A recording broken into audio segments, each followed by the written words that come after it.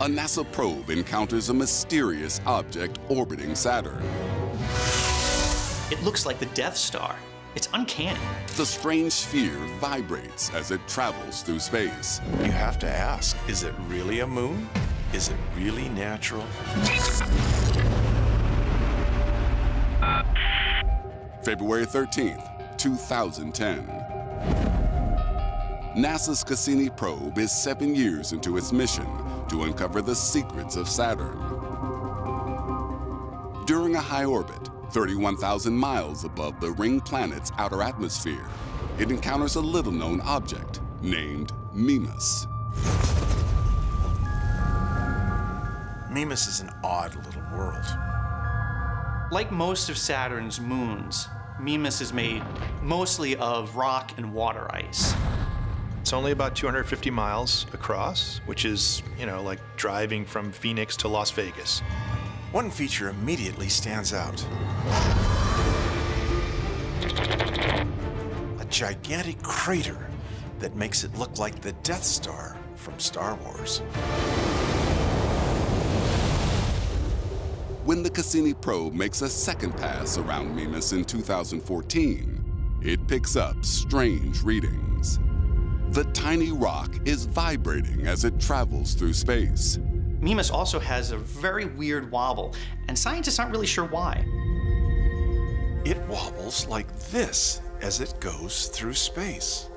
Moons don't do that. Without an immediate explanation, there are those who will continue to believe that Mimus may be the real Death Star.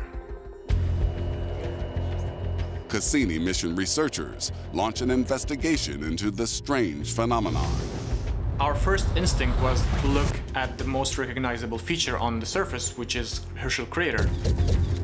The crater is so big compared to the size of the moon that if we had a similar crater on Earth, it would be the size of Australia.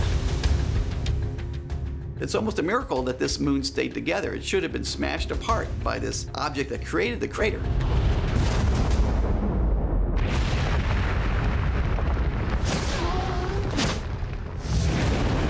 Researchers still don't know how Mimus survived the Herschel impact.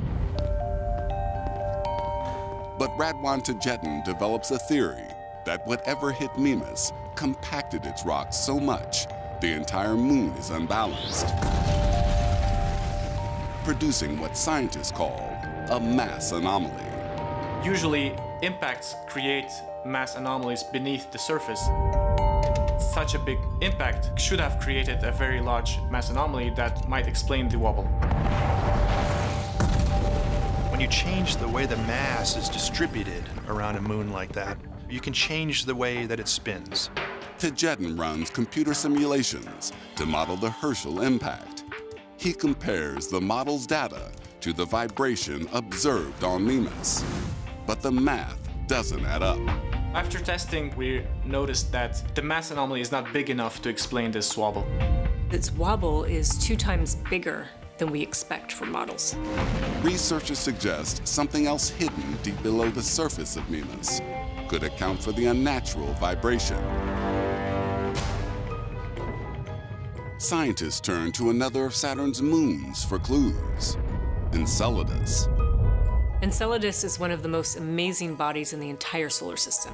Enceladus also has a puzzling wobble. In 2015, scientists discovered the cause, a massive subterranean ocean. It has geysers. Dozens and dozens of geysers spewing out water. And so we know that Enceladus has a water ocean beneath its surface. Having this liquid in there kind of gives it a sloshing around action that creates a wobble. This makes sense on Enceladus. Maybe the same thing is happening on Mimus. If there was a subsurface ocean 15 to 18 miles underneath the surface of Mimus, it could account for this motion. Almost 1 billion miles from the warmth of the sun, Mimus is made mostly of ice, with only a small amount of rock. If the hidden ocean theory is correct, Mimus is far stranger than anyone imagined. In order to have a liquid water ocean that far from the sun, you need to have some sort of an internal heat source. It's about the heat source. If we can identify a heat source, we can have a subsurface ocean.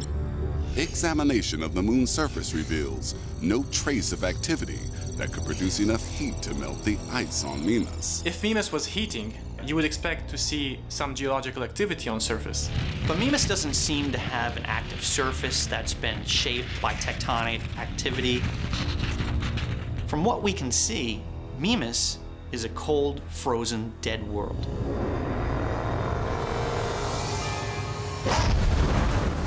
But something about Mimus doesn't fit the ocean theory: its orbit. Over time, moons with subsurface oceans tend to fall in a spherical orbit. Mimus travels in an ellipse.